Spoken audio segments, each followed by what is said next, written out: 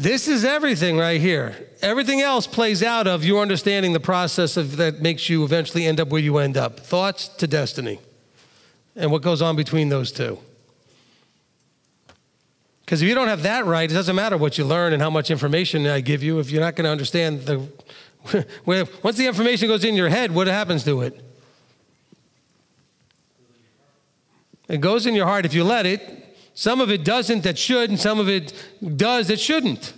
Information's available in all kinds of forms. And so some of the stuff that should go in your heart doesn't. Some of the stuff that shouldn't does. You have to be you got to shomer your heart. You have to be the watchman over your mind, over your thoughts. You got to be the gatekeeper over what's going on in your head. Because it starts with pondering or dwelling on. I use the word meditate, but people think of that much more in an Eastern philosophy, sort of like, oh, I'm thinking about this thing. No. But I'm saying, think of it from the idea of pondering, thinking about it, dwelling on it, maintaining it in your thought. Instead of thinking about it for a second or two, you're thinking about it all day.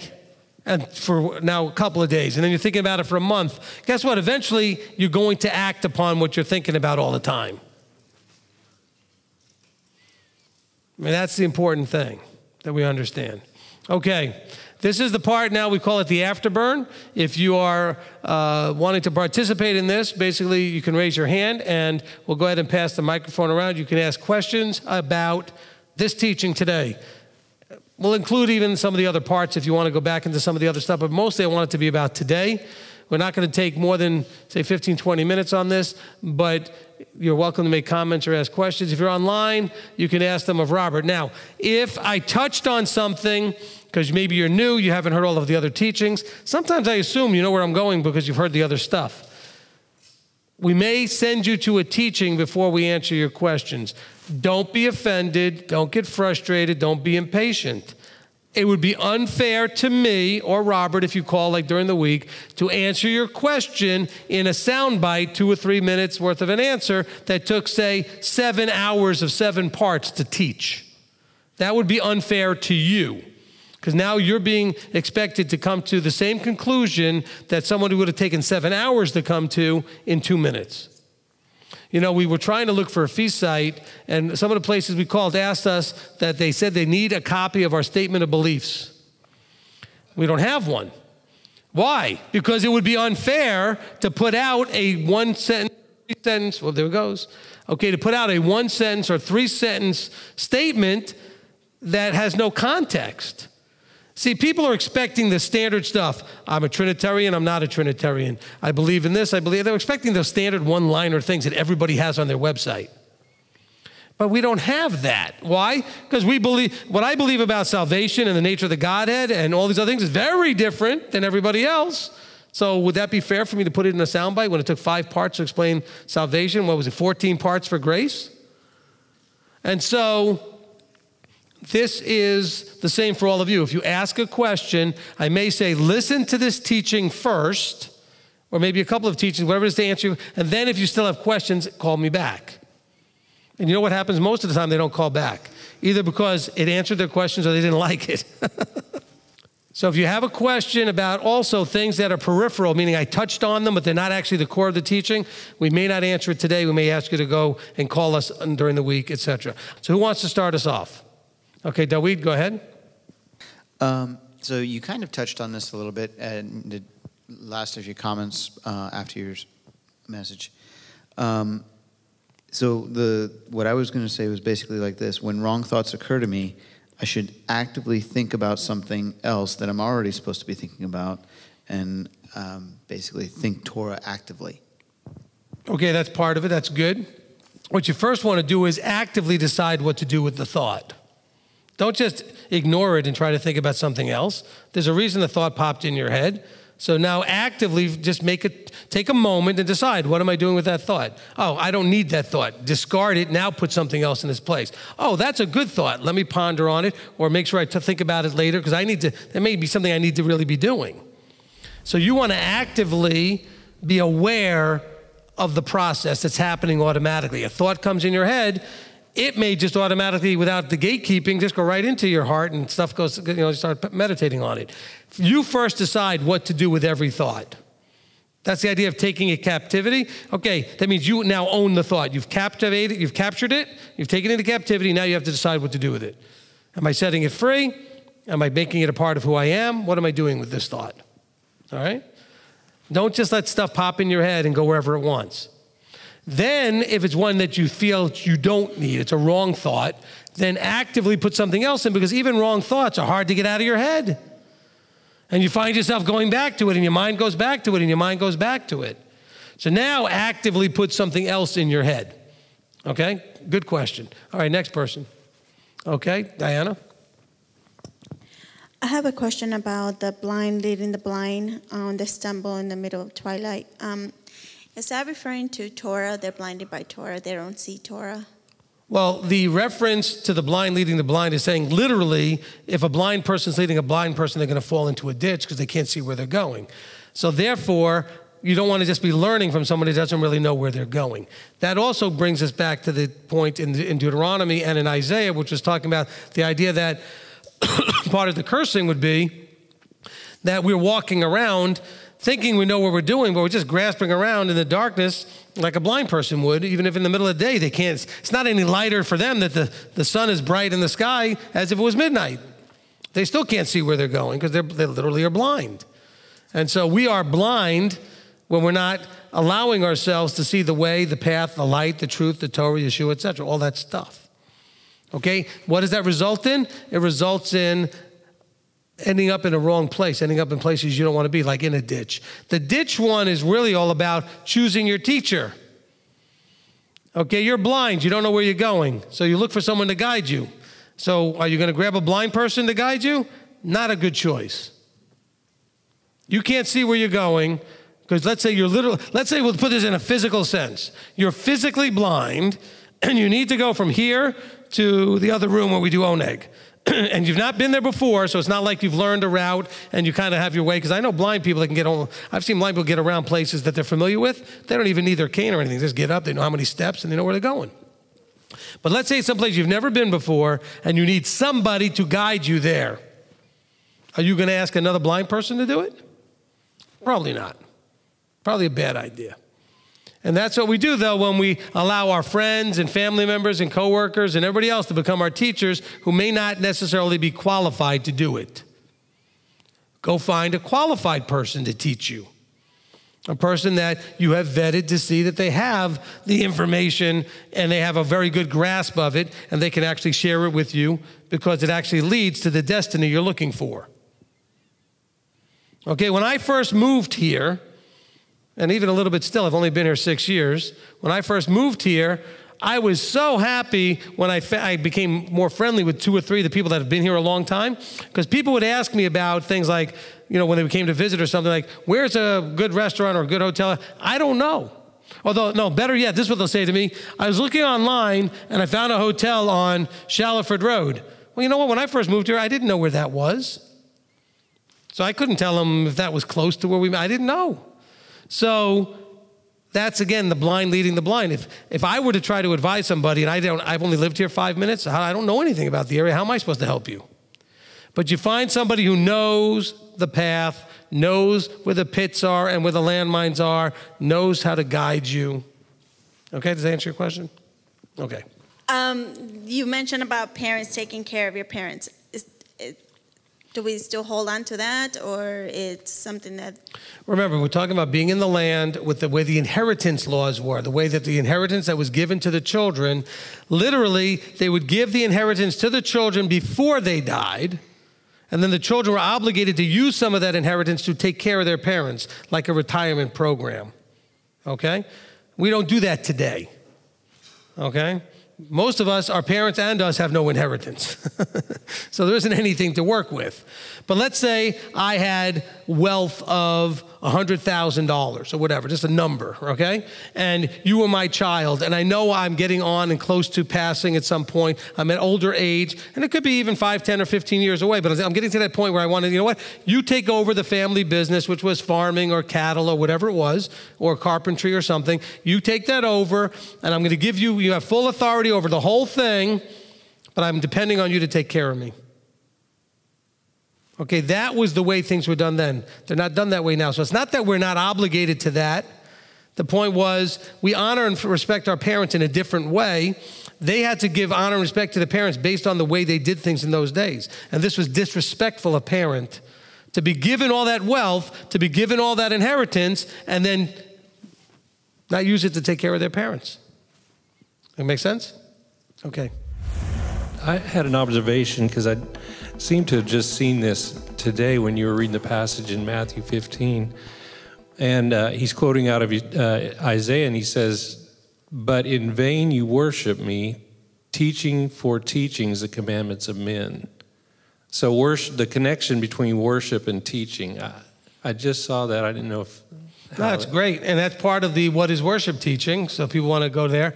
I wanted to get more into some of the things, Marty, like what you just said, but I didn't get to Matthew till I was really out of time on my clock here. So I would have taken a lot longer with those 15 verses. But that's a great point, okay? Because once we get to the word worship, I should have either mentioned the teaching on it, but let's understand, worship is not just somehow an emotional thing and we sway our arms or some other thing.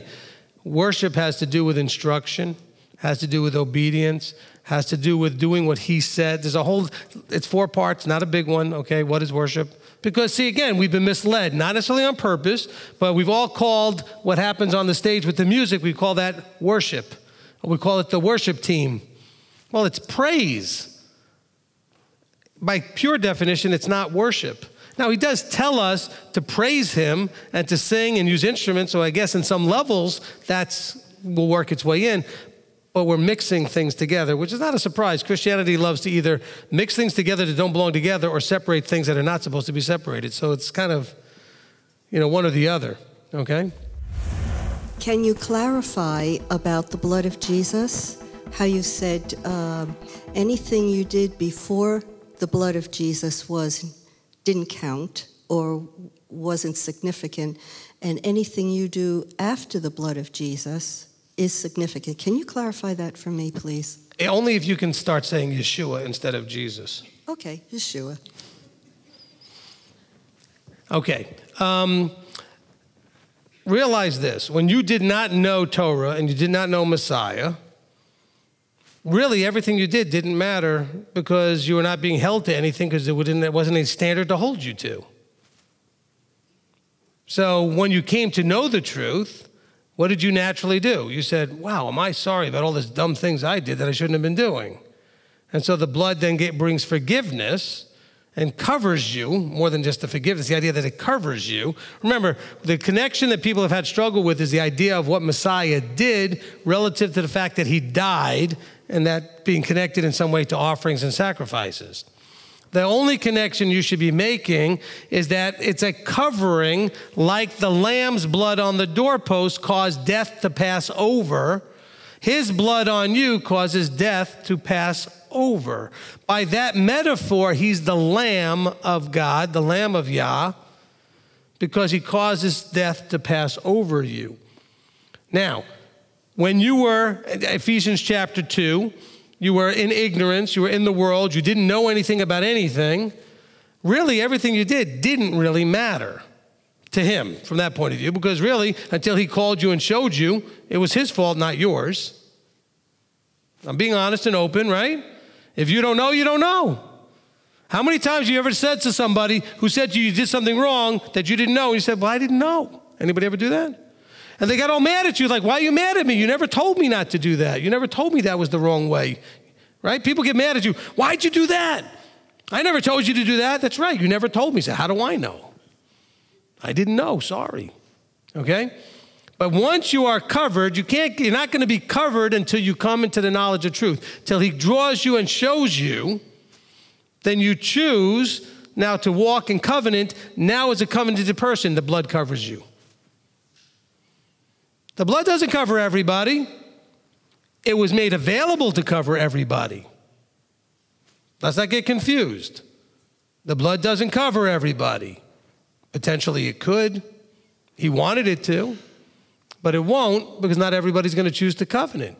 It only covers those who are covenanted because those who are covered don't die or they get to have eternal life when they get resurrected. They don't have the second death. And so to be covered, you have to stay on the path. Remember we talked about the path covered by the blood. If you get off the path, guess what?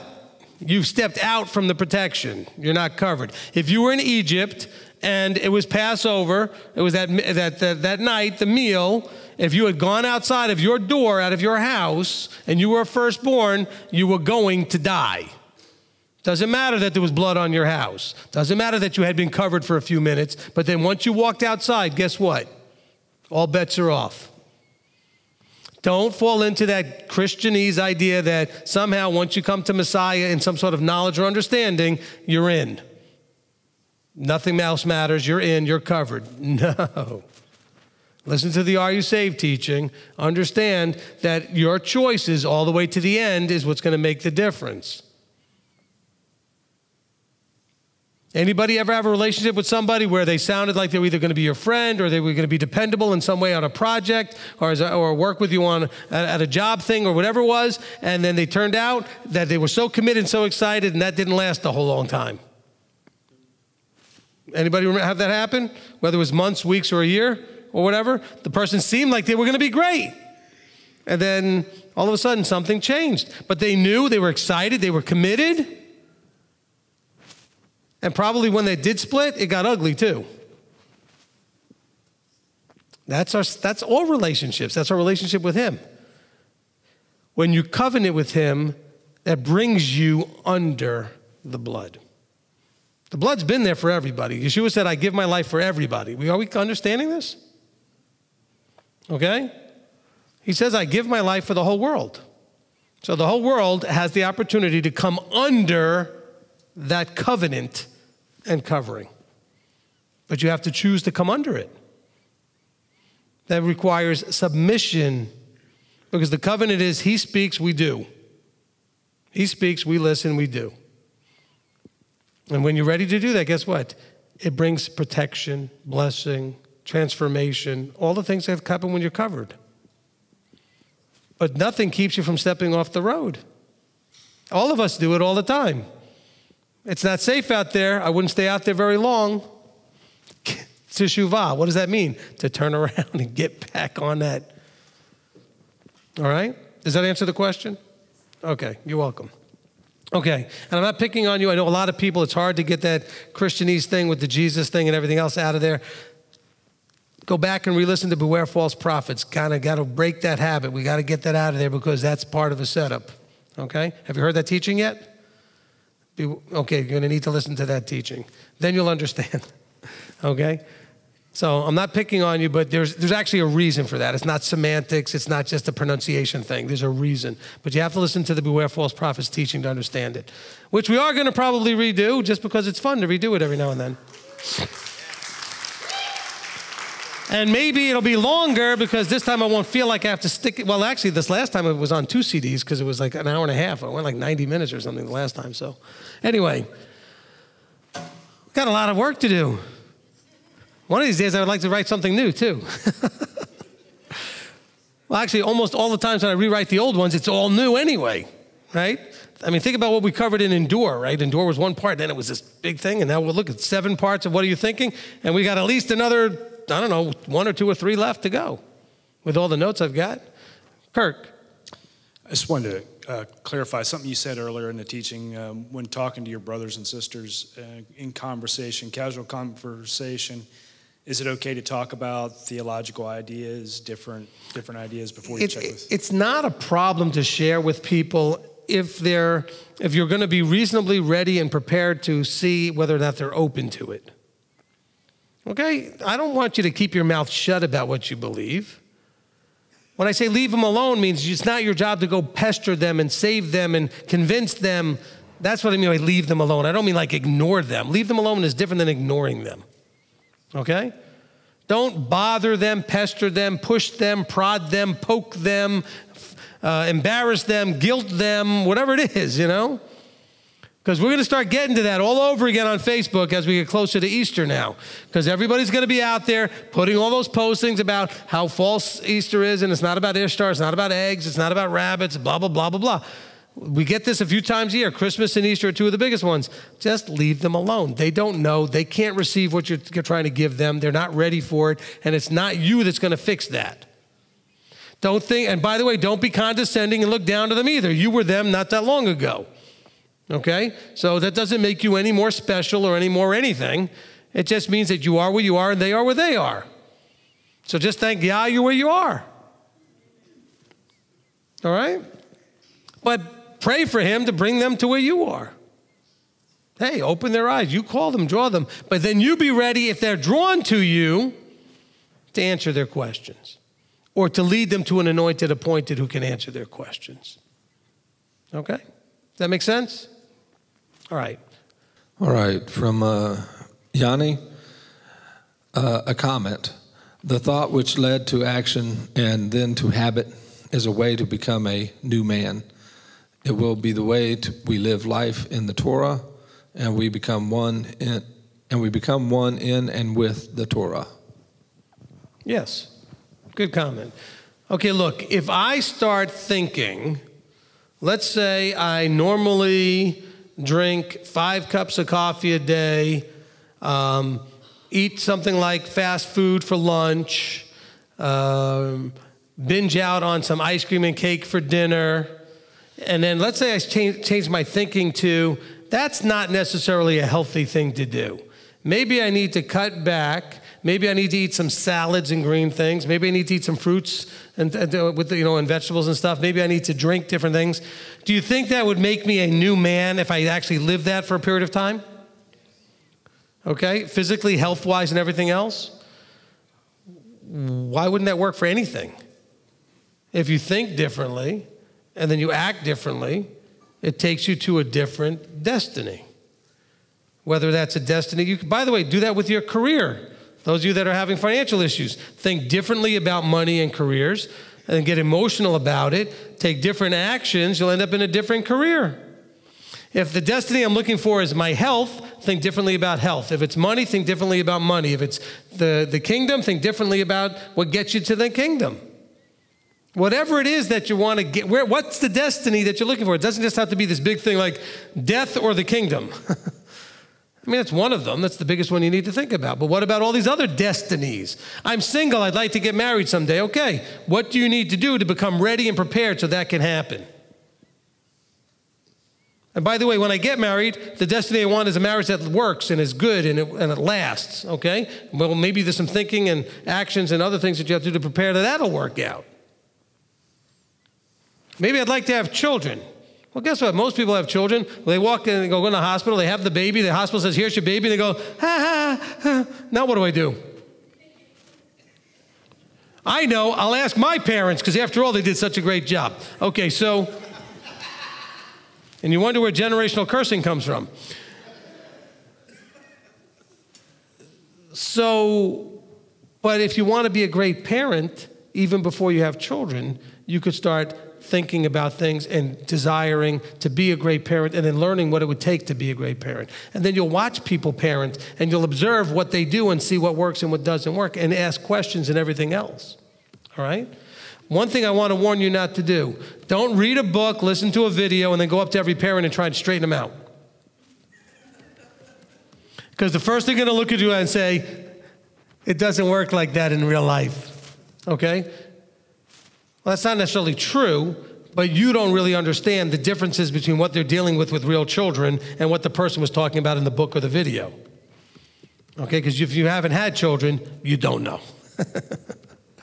I don't care how good or bad they are, until you have them, you just really don't know. You know, I felt almost inadequate to ministry when I first started ministry. I'd been married for like 5 minutes, and I had no children.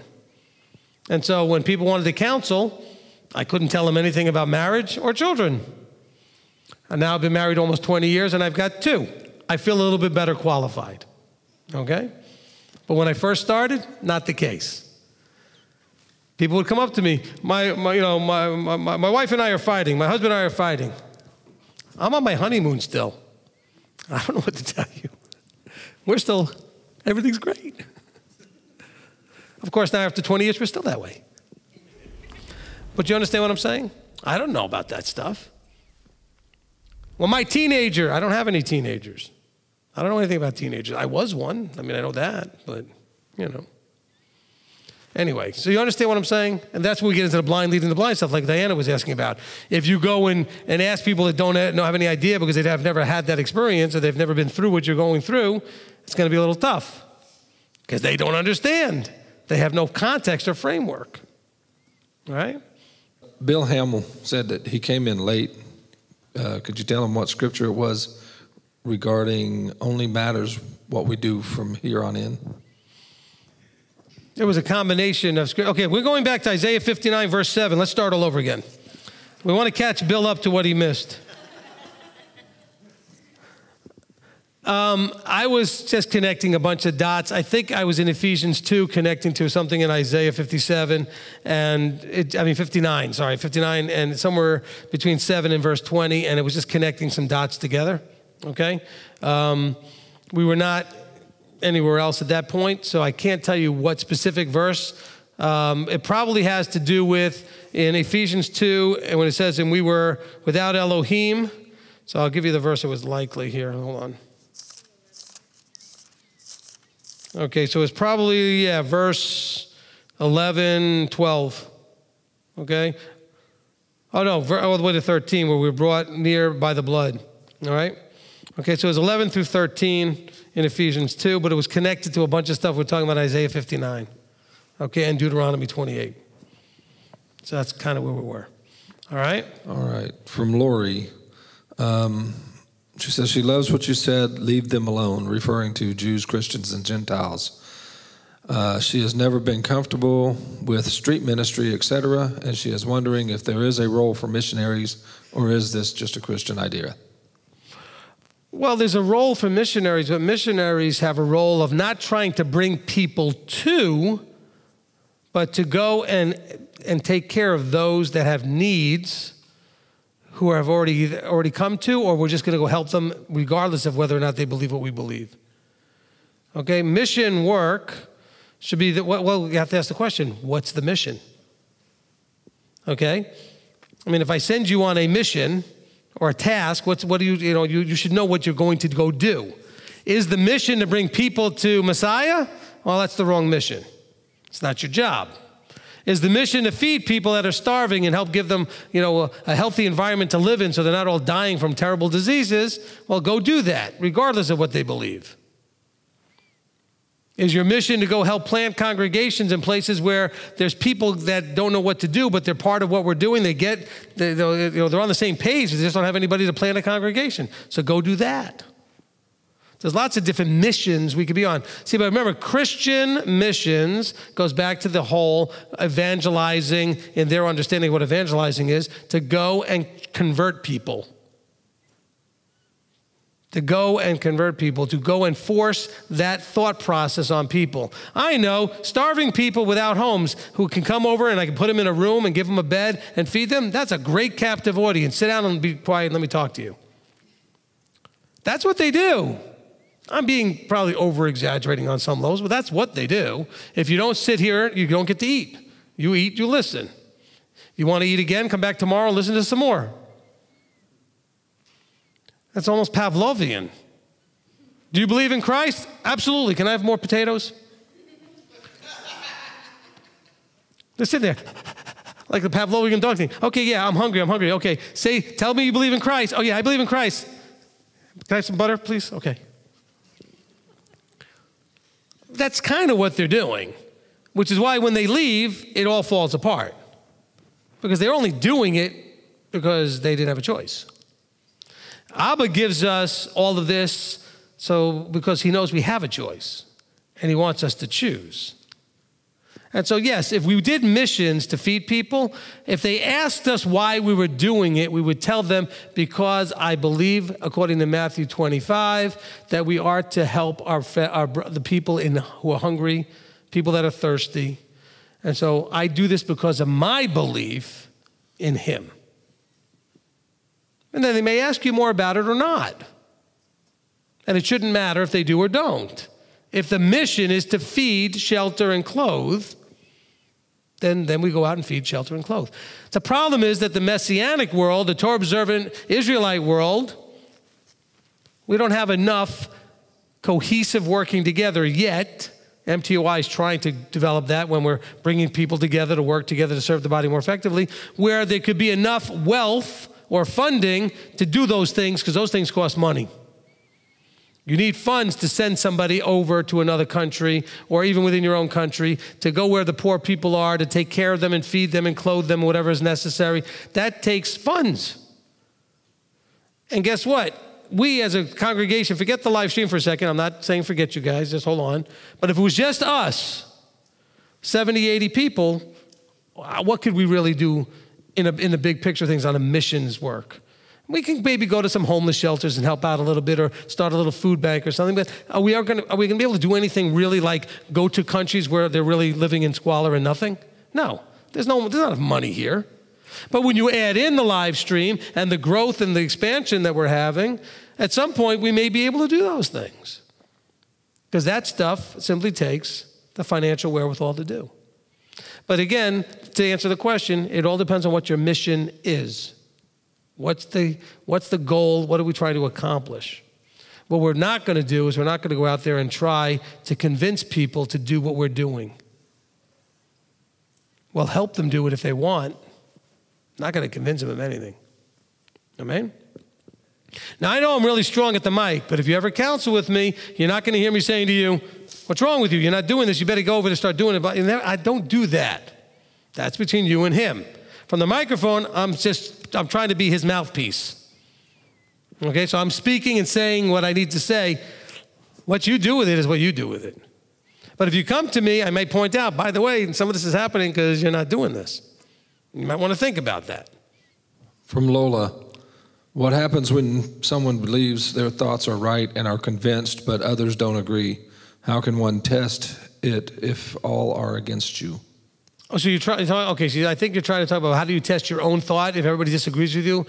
Okay, first of all, don't necessarily think you're right because they disagree with you, or think you're wrong just because everybody disagrees with you. What you're going to have to do is you're going to have to look out there and ask Abba, lead me to an anointed, appointed, who I can talk to find out where I may be going off the rails here, or where maybe I'm right. Okay, you can't, especially if what the ideas you're being given are so different than where you came from. If you've been sitting your whole life in one of a mainstream denominational churches, and all of a sudden the thought came to you that maybe you're supposed to be like keeping Saturday and Shabbat. Okay, well that discussion might not go very well by just talking to the other people sitting on Sunday in the church that you were going to. Maybe you need to find somebody that keeps Shabbat and ask them about it. You understand?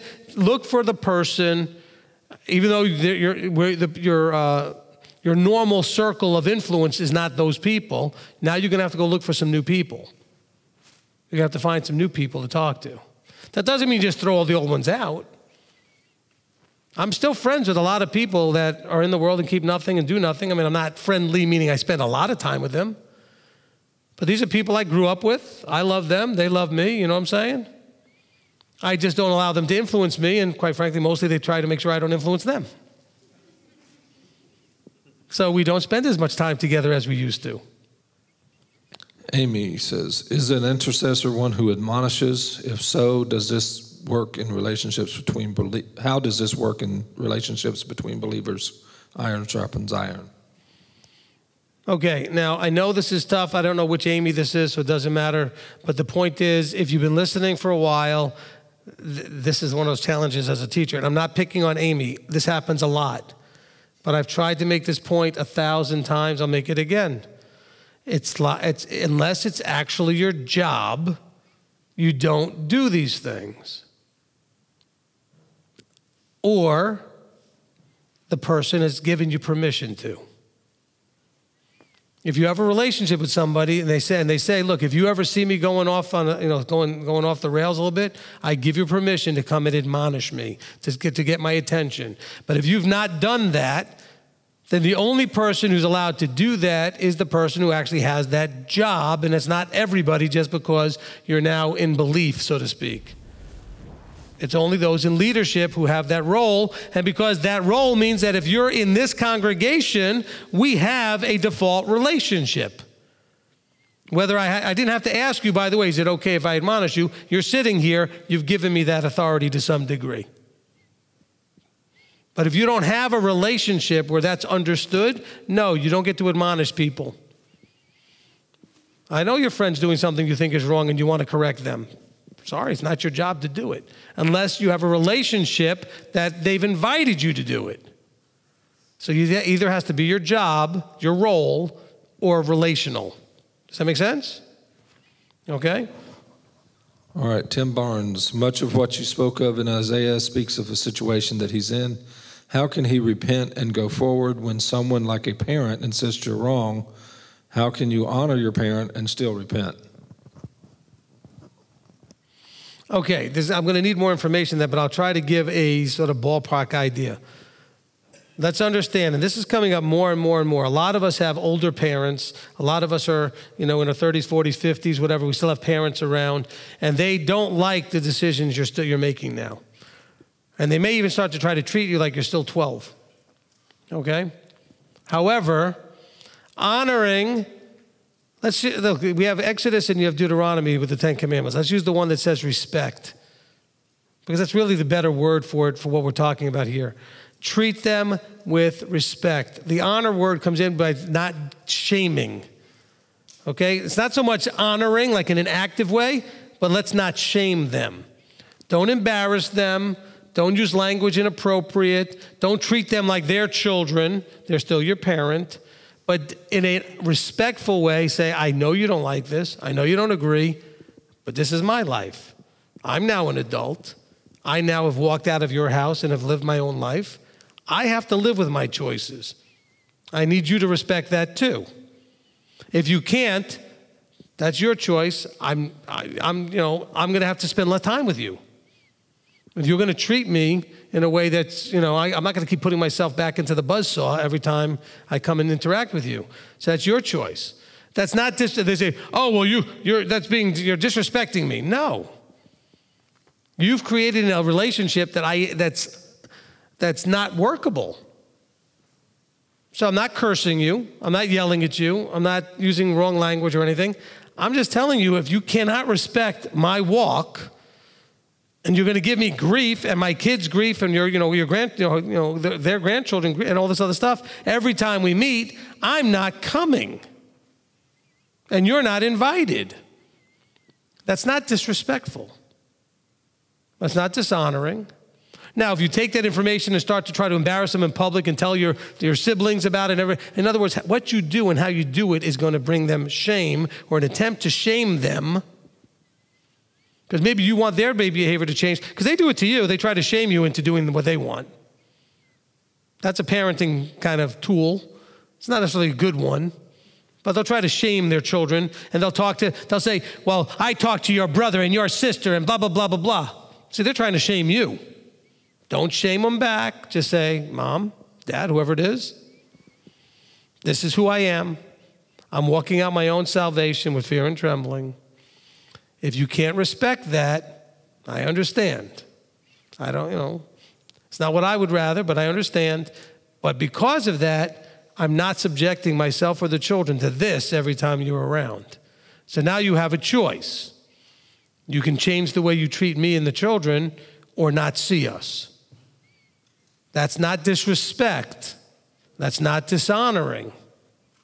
Okay? Mom, Dad, if something happens to you, I'll be there. If you need me for anything, call me, I'll be there.